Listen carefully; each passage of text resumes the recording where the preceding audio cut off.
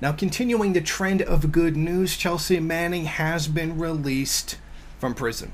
Of course, she's not been completely pardoned of the criminal acts that she didn't actually do. Reporting the crimes of the U.S. government is not a crime in and of itself. However, they still feel that leaking the information, particularly as it relates to the collateral murder video, is still something that she should be in prison for. And this, of course, that's absolutely ridiculous. She did the right thing and should never have gone to prison to begin with. This is absolutely wrong. But what I find really interesting about the SJW reaction to her release is all about how she's trans and how a trans person is now free. This trans hero has earned being a woman. That's one phrase I heard. And I just couldn't help but notice that the actual reason why Chelsea Manning was being held is that was giving out information showing the murder of third world people to the public. Like, that's the actual reason. That's why Chelsea Manning is a hero. For basically what pretty much thought was going to be a death sentence to, sacrifice her entire life so that the public could know about a crime that was being committed in the name of U.S. empire. But that whole reason seems completely forgotten by SJWs. The whole reason she went to prison just means absolutely nothing. It's all about her being trans.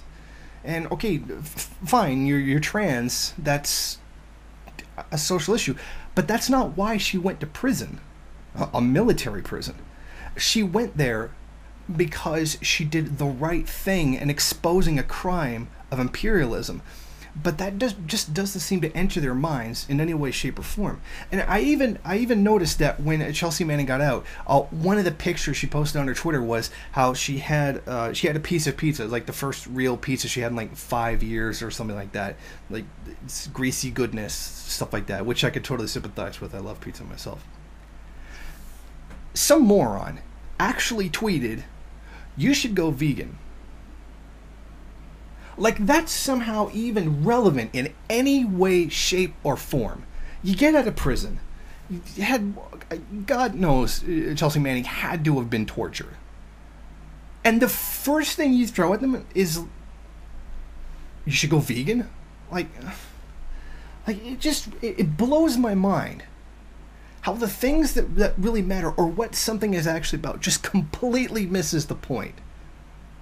It finally gets away from all that torture, has one tiny little luxury, being able to eat a piece of pizza, something that all of us take for granted every single day, and then bombard them with "be vegan." Like, that couldn't have waited, or that couldn't have just been held off while the person was trying to enjoy like their first day of freedom. I mean, it's nuts, and it just shows what the priorities for SJWs really are. The larger systemic issues that affect the entire world mean absolutely nothing.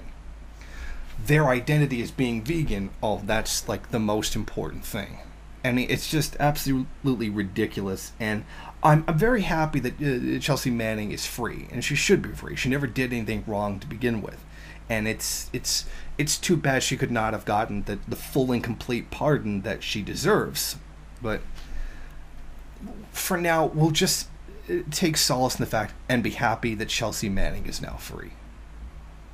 Thank you for watching. If you like this program, then please head over to my Patreon page and set up a monthly donation. It's your donations that keep this program running. Also, if you would like, please rate, comment, subscribe, and share in various social media.